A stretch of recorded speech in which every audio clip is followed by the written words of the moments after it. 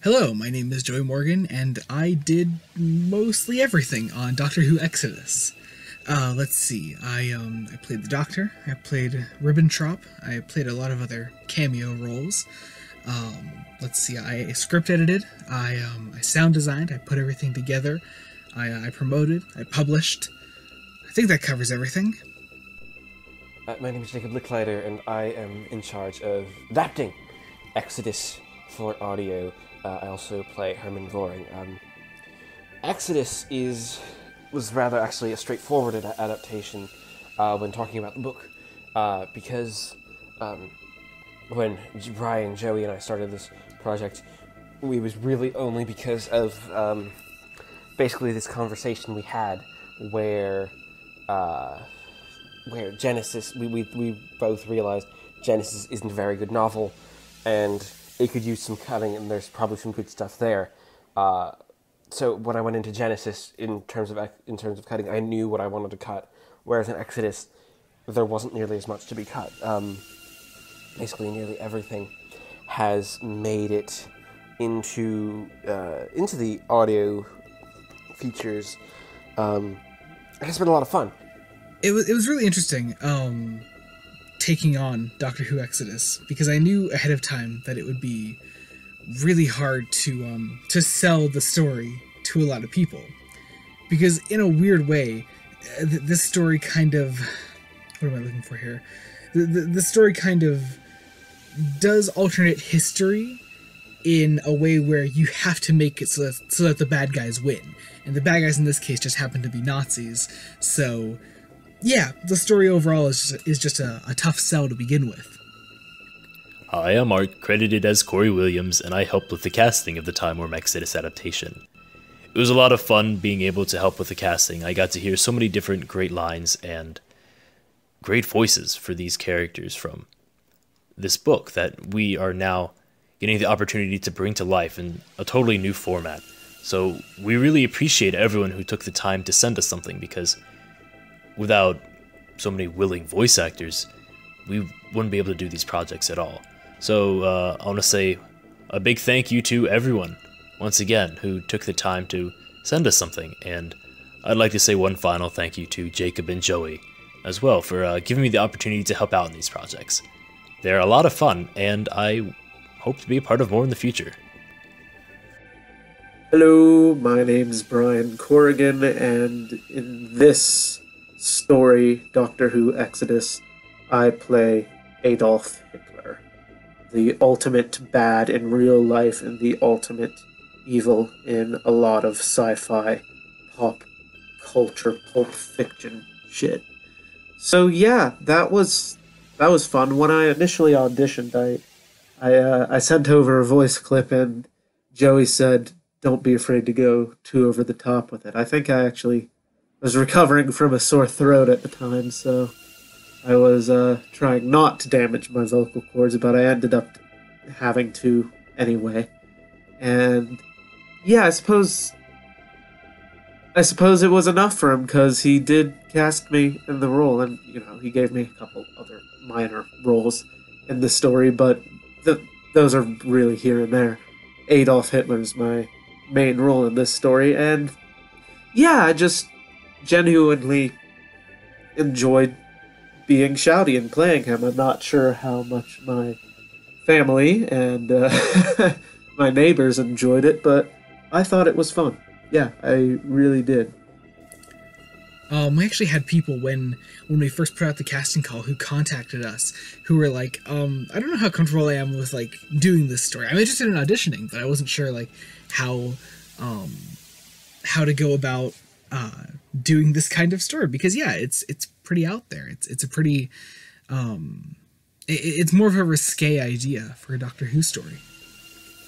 Then of course playing the Doctor was just one of the most difficult things I've ever done in this particular story, because God, the screaming in German just absolutely killed me.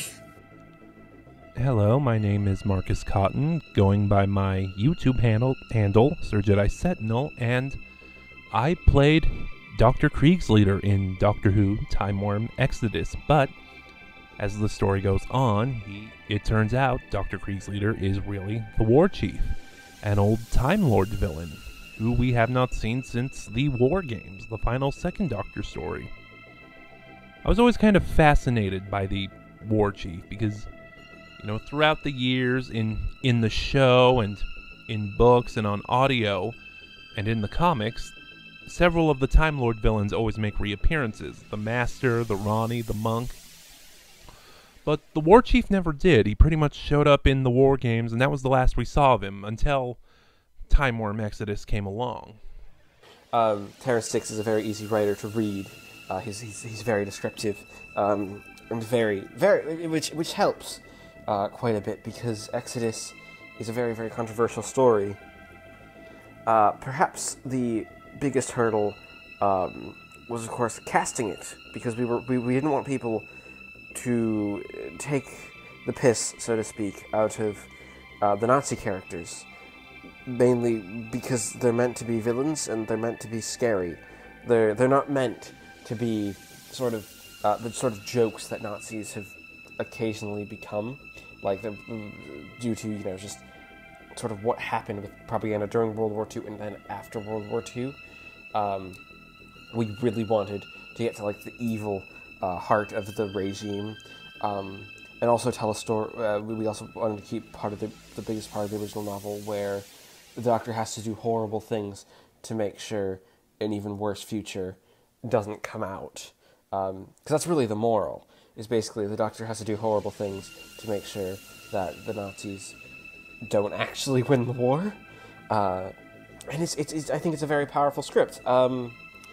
This was the second book, published in 1991.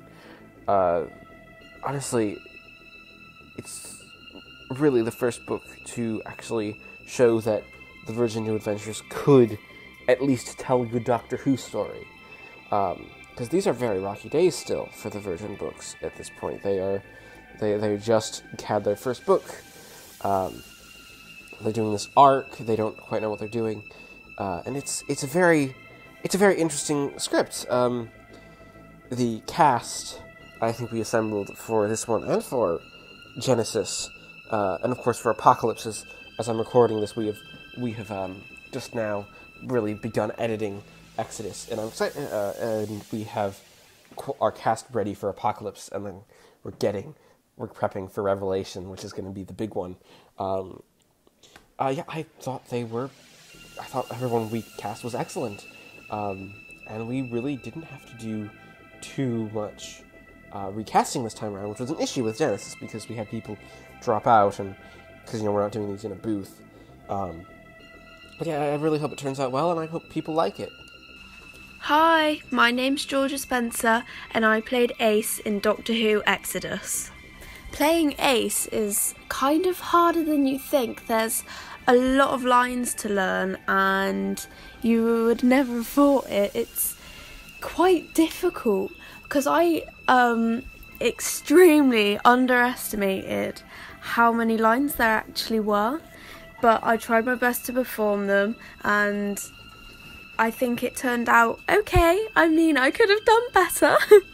The hardest part, I think, for actually filming the lines was trying to figure out how I was supposed to say things in German for Exodus, because it's really hard to pronounce German correctly, and I've had former experience with Dutch, but German just seems a lot harder, because obviously Dutch is more like English, so German is a bit harder than that. I think the adapters have done a really good job in adapting the Doctor Who Exodus stories, because I think they flow really well, and they just are a really nice thing to film. I mean, I really love the storyline and how things were set just after the World War with the rations. I think Ace is a character that is very eager to learn and wants to, is enthusiastic about being with the Doctor, and yeah, it was just really lovely to be a part of this project. I've got a real life chemistry with Joey. Joey and I get along very well, and in this story, Hitler is very much, well, at least in Hitler's little mind, he's very much the Doctor's friend and believes the Doctor is his best friend. So that's fun to play. I look forward to hearing how Joey handles it. So yeah, it was overall fun, enjoyable experience, and what more can you really ask for?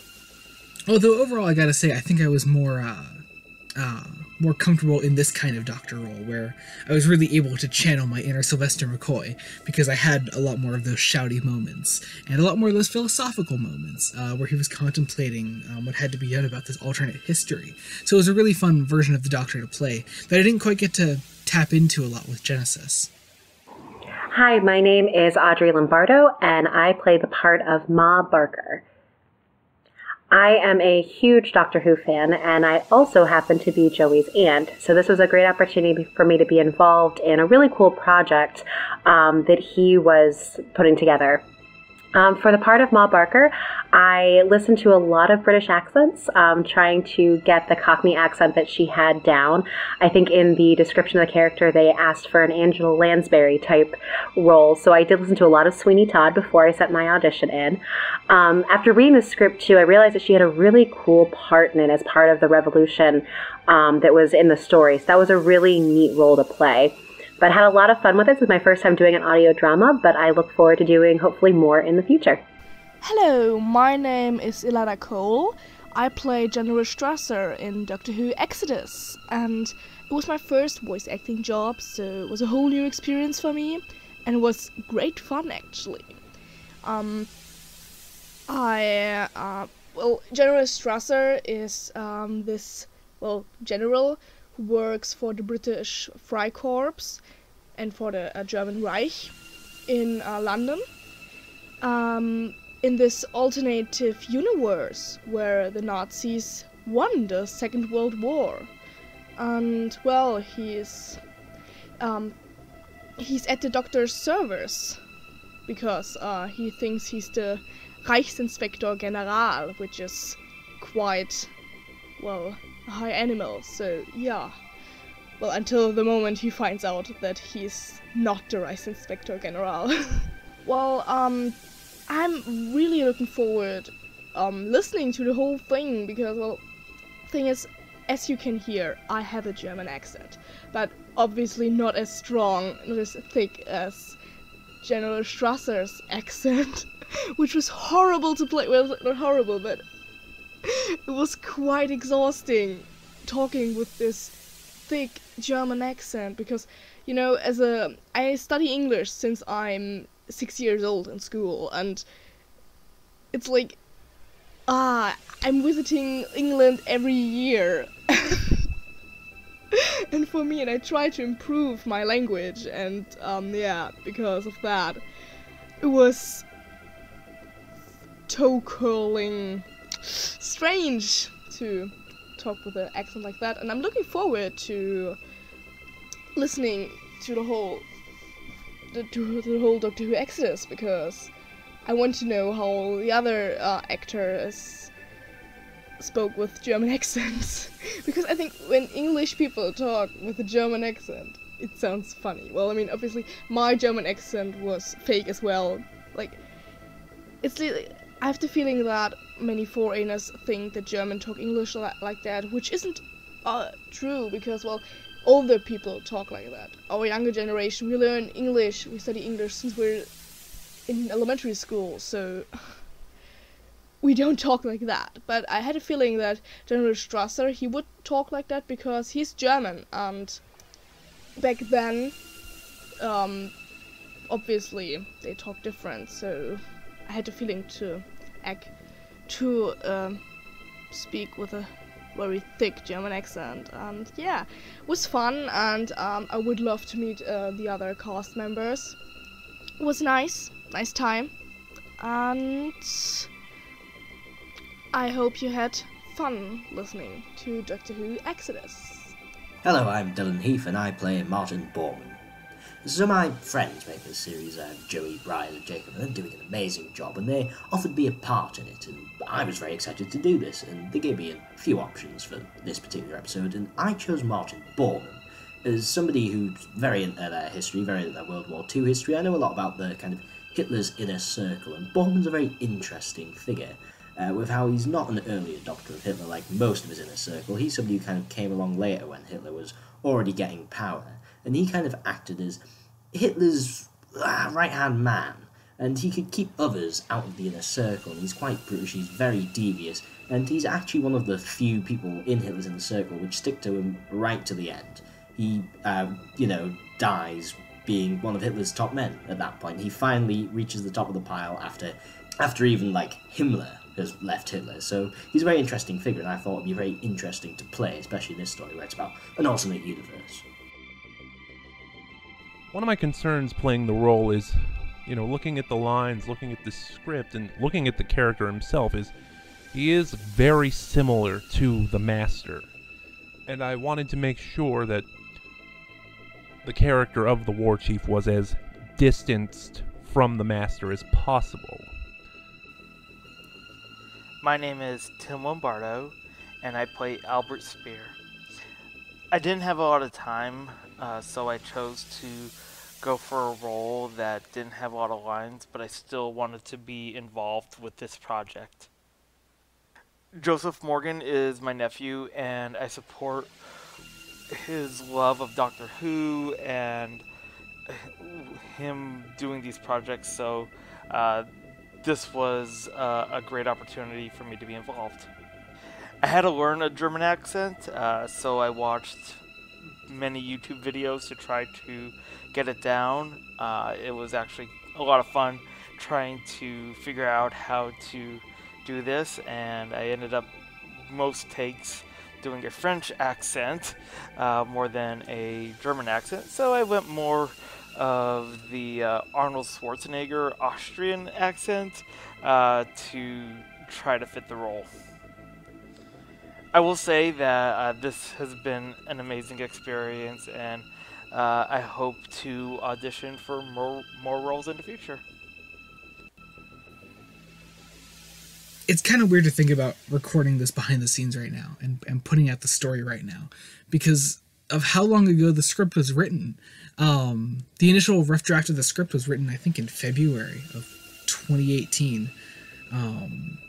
And that's just kind of weird for me to think about because it seems like it's been a long journey, but we're always just kind of hard at work that we don't realize how long it's been since we've actually kind of started production on a project. If Apocalypse comes out when it's supposed to, then it'll definitely be in production for over a year because that script was written, I think, either really late February or early March, something like that. So yeah, it's really weird, but now that we're actually making this, it's really great to see it all come together, and only in retrospect does it seem like we've been doing it for such a long time, but we're just always so busy with this that it just doesn't seem as long. We're working on so many other adaptation-related things right now that we just kind of lost track of how long it's actually been since we started this. I also wanted to make sure, because he didn't exactly regenerate, which is explained in the story, that while I did technically play a different incarnation, I was trying to stay close to what Edward Brayshaw did in the War Games, as well as putting my own twist on it. I think that's the success of playing a Time Lord who is just regenerated. You honor and embody what the actors who played the role before you did, while bringing your own flavor to the role. I thought this was a wonderful script with an interesting story.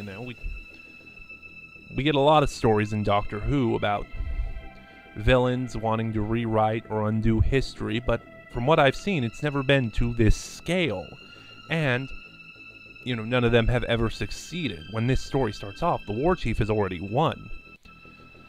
This was an absolutely fantastic script, fantastic story, and I hope you enjoyed me, and honestly, I hope you enjoyed this entire production, because just everyone worked so hard on it, and it was just really amazing.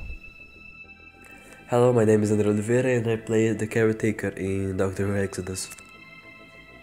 Well, working in this project was a great experience because I never did that before. I never played a character. I never knew if I could. And when when Joey sent me the email saying that I was in the cast, Jesus, I got really excited. Because even though that my character hasn't the greatest story in the plot, I got excited because, as I said, I never worked in that before, and just was amazing working with these people from other countries. Because English is not my main language. I speak Portuguese in Brazil, and it was amazing knowing that people are understanding me. I just love it. I love it. I love it. I want to do this more in new projects. This also being the first story that I kind of helmed as lead of production was kind of daunting to begin with. I got some practice on Doctor Who Genesis when Brian needed some help with putting lines together, and then afterward I got into the editing process. I was helping him edit some of the last couple scenes in part 3. So some of that actually is my work, but I think it blends really nice and seamlessly together. So once I was more into that, it made me a bit more comfortable with the idea of taking over the project, which I think ended up working really nicely in this story. And yeah, it's just been an absolute pleasure working on Exodus, one of my favorite Doctor Who novels that I think I hope we've at least done justice for, and I hope you enjoyed it as well. Yeah, so I think that about does it. Bye.